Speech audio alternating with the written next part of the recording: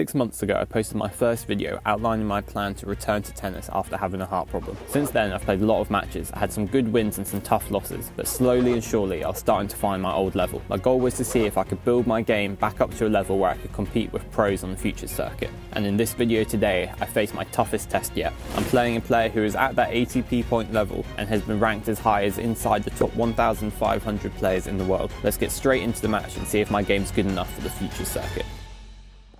So this match that I'm playing here was actually the second round of a men's national tournament in the UK. I managed to win that first round main draw and I had an hour and a half off before I played this match that I'm showing you today. As you can see, I had a great camera angle for this match. I spent about 10 minutes trying to get it sorted before I went on court. But unfortunately, towards the end of the warm-up, it did get smacked by Patrick's serve and it fell off. So I had to quickly arrange it. I didn't have time to go out of the court and set it up again. So I had to try and arrange it blind. And this is the best camera angle that I could get, unfortunately. But I still think you can see a lot of the tennis here and you can get a glimpse of what the match was like. So in my previous match, I found that I started the match a little bit passive, and as the match went along, I started getting more aggressive and got more success that way. So I said to myself, I'm going to start this match really hitting through the ball and really going for my shots. But that doesn't mean spraying unforced errors and going for winning straight away. I was going to really try and be consistent, but really try and get depth on it.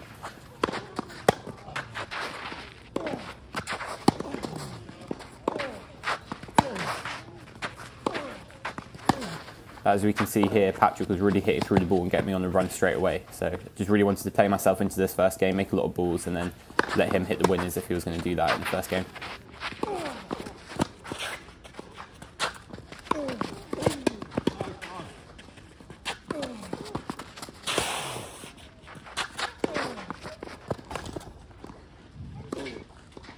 I felt quite a lot of pressure going into this first service game because I knew that if I got this first service game, then I could really get myself into the match, and if I lost this one, then automatically Patrick has the advantage mentally and he can just relax straight away. I really wanted to apply that pressure from the first game of my serve.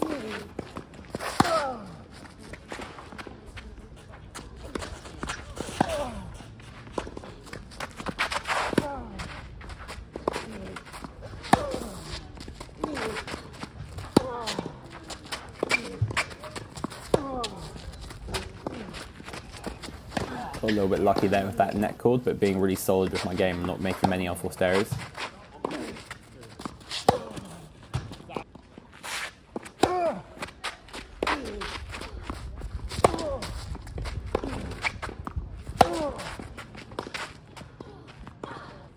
On my returns, I really wanted to slice as few as possible, especially on these clay courts, because it will just sit up on there. So I really wanted to try and hit through it and get as much depth as I can.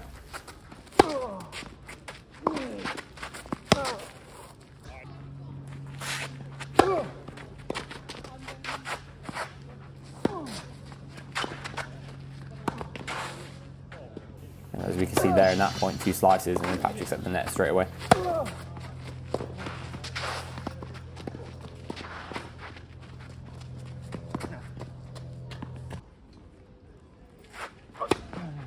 These are kind of like American clay courts. The kick serve's really effective. You get some little lumps of clay, so if you get a good kick on it and you get a little bit of those lumps, it really travels quite far. You don't need to have much speed on it for it to be quite effective.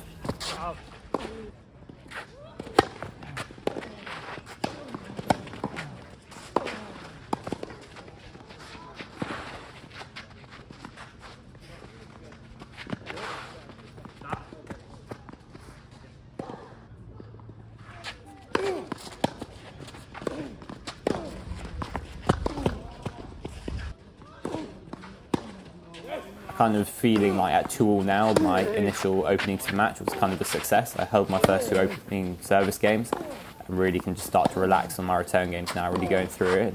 Feel a little bit less pressure to be ultra consistent. I can really start going for a few more line balls. I've played myself into the match now and I can start going for my shots a bit more.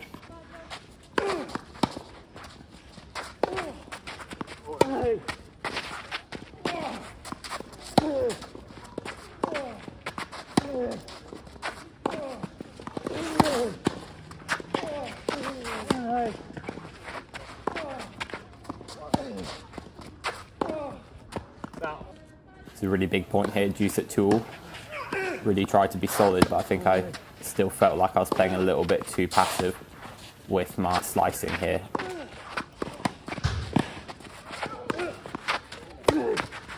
The two backhands I had in that game, one was a half effective lob and the other one was that short backhand. If I hit through that, I think I would have got that point. It could have been quite a different story in that game.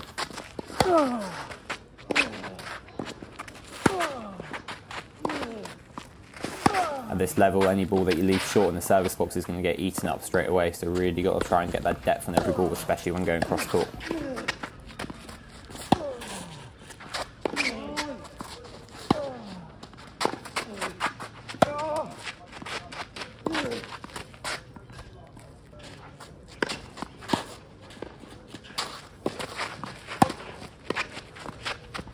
Even though I lost that point there, I was still happy with the way I played. I came forward, took the advantage, could have just done a bit more with that volley. And then in the next point, carried that confidence forward to the net. Even if I'm not successful coming forward, I still feel like it's the right thing to do because it puts me in the right mindset for the upcoming points to play aggressive when it's a big point and not to start pushing it.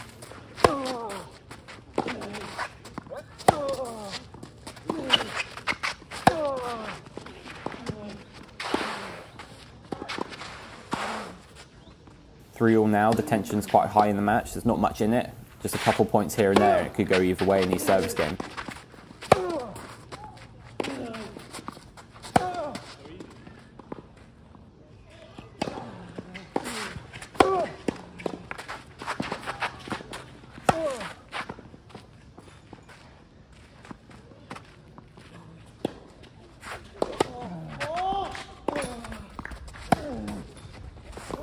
Really like the way I played that point there with the kick serve and then giving myself time to run around with that forehand attack and get my way to the net.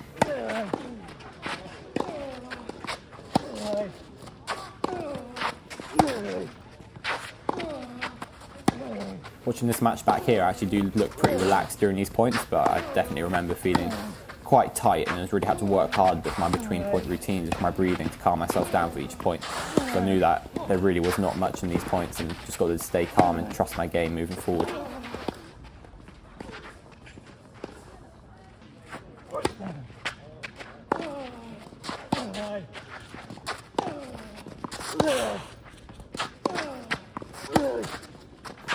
I think at this point I realised that the kick serve was starting to become quite predictable, so I needed to start mixing it up a bit more.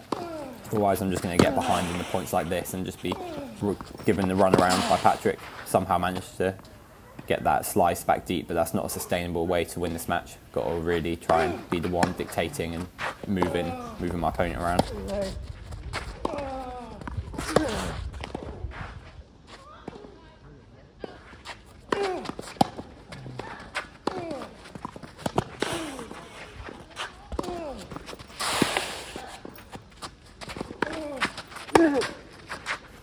Really had the mindset not to give up on any balls in this match, really run everything down, make Patrick feel like he really has to hit me off the court, and if he doesn't hit close to the lines or hit hard going for winners, then I'm going to be getting behind every ball and getting the ball back in play.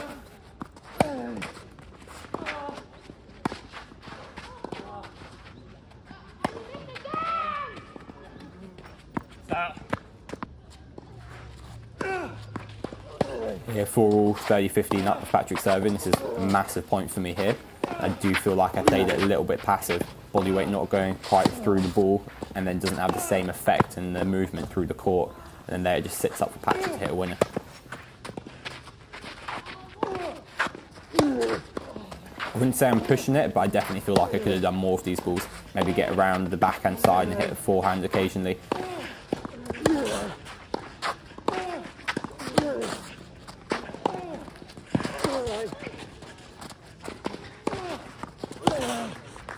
Again, another massive point here at 30-all.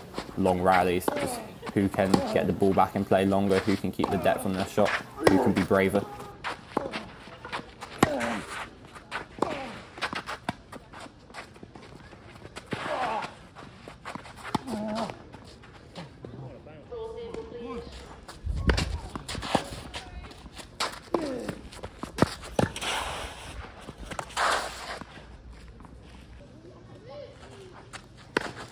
Just a great time to get the first serve and play 40-30 to go 5-all.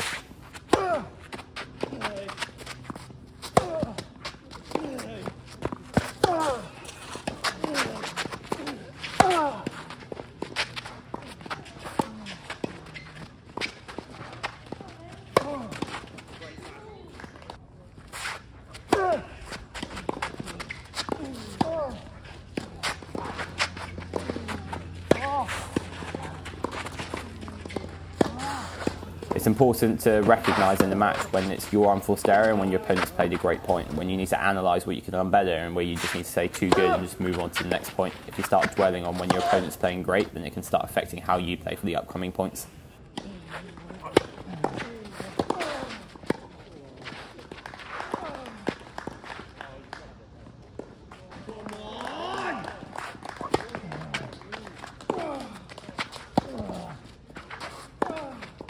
It was at this point in the match where I was really starting to feel quite tired. Having that match earlier on in the day really started to be challenging, and I thought I really need to give everything in this first set to try and get the advantage, because it's going to be tough to come back in the second set if the rally's going to carry on at this length and this intensity.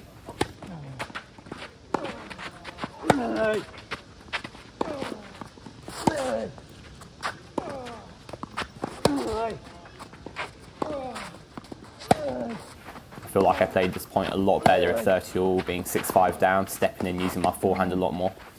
Definitely took a braver mindset during that big point there.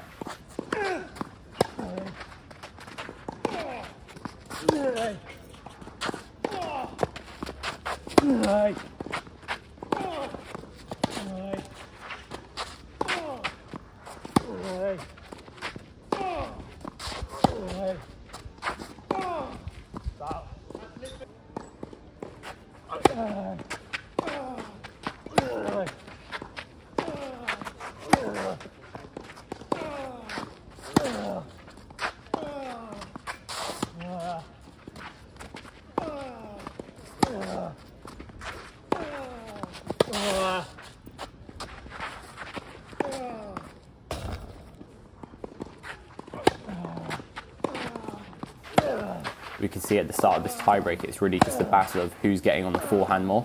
And you really want to be that person who's hitting more forehands into that backhand side and getting the opponent moving. It's quite hard to recognise that in the moment because you're just trying to be solid, get the ball in play, but it's really important to be the one dictating with that forehand, especially when it's tight.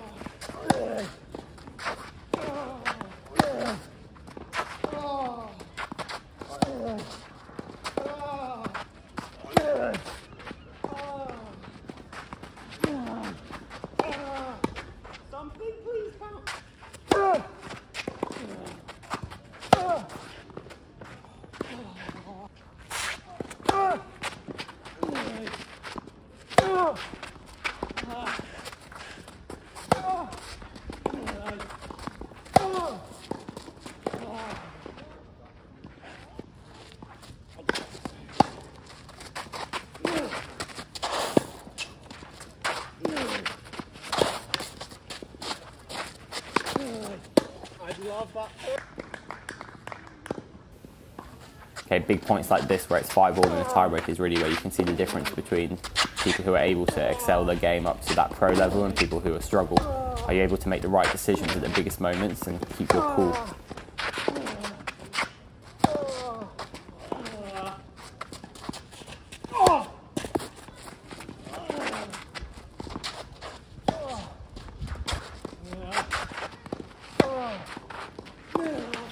That there was really the area that actually cost me the set here. Going down the line on the run when I'm off balance, really should be going cross court there.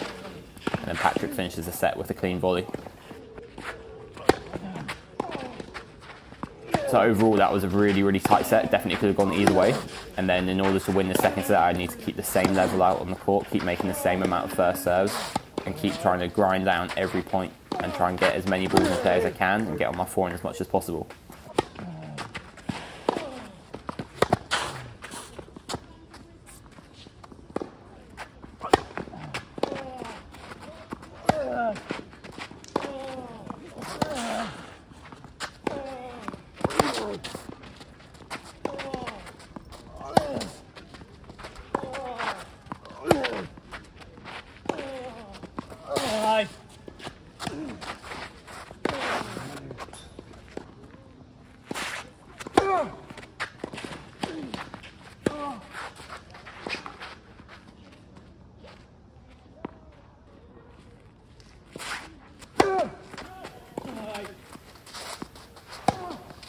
So it was tough getting broken that first game in the second set. Really gave Patrick the confidence he needed after winning that tight first set, and now holding his serve to go 2-love up.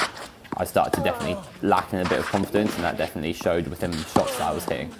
Not quite getting enough on the ball, and then didn't have that confidence to make that one extra shot and be as brave as I did in the first set.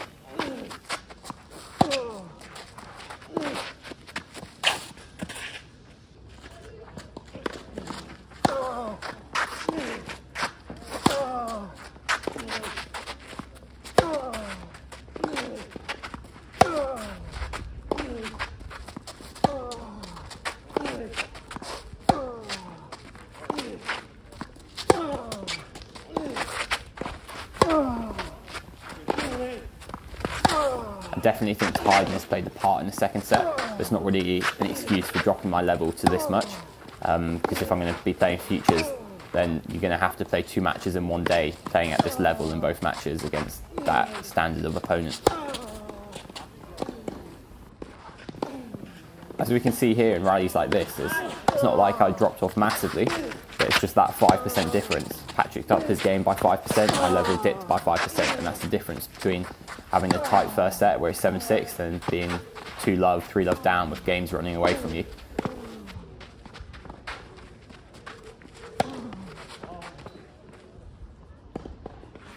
If you just looked at the scoreline, you'd think that there was a massive change in the first and the second set, but really it was just a few shots here and there, and then a few big points that I didn't put my best level on the court or didn't make enough first serves.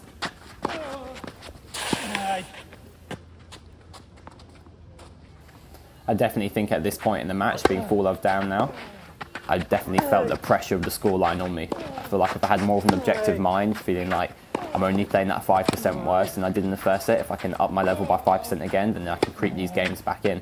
But I think the thought of having to go from 4-love down to trying to win this set to then potentially having to play a third set really got to me, and I let tiredness take over in this match. So that was definitely something to really work on, being able to keep performing under fatigue.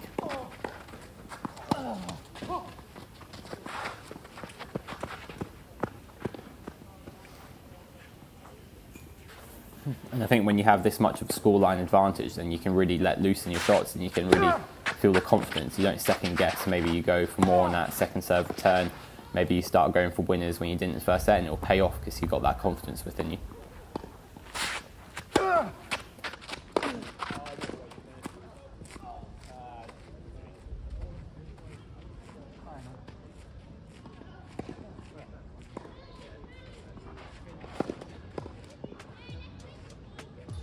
Okay, so there we have it. That was the match. I kind of asked myself the question, am I ready to try and get my first ATP point? And the answer is yeah, kind of. I feel like there's a lot of areas in my game that still need improvement, but I think the main thing is that I need to consistently put my level on the court throughout the course of a whole match. I feel like I can do it in stages for a set, and even though I was a bit tired in the second set of this match, I still need to be able to put that level out consistently over and over again. And I think that really comes down to my first serve percentage and am I controlling the points after that first serve. I feel like the rest of my game, my consistency, my returning is there and it's ready. Am I able to consistently put my first serve down on the court over and over again and be able to be in a controlling position after that? I feel like that still has a little bit of a gap. However, I feel like I am ready to try and go out and compete on that future circuit, and I feel like that will come with more experience. So if you enjoyed watching this match, please subscribe, and I'll be putting out lots more matches like this and keep on tracking my journey.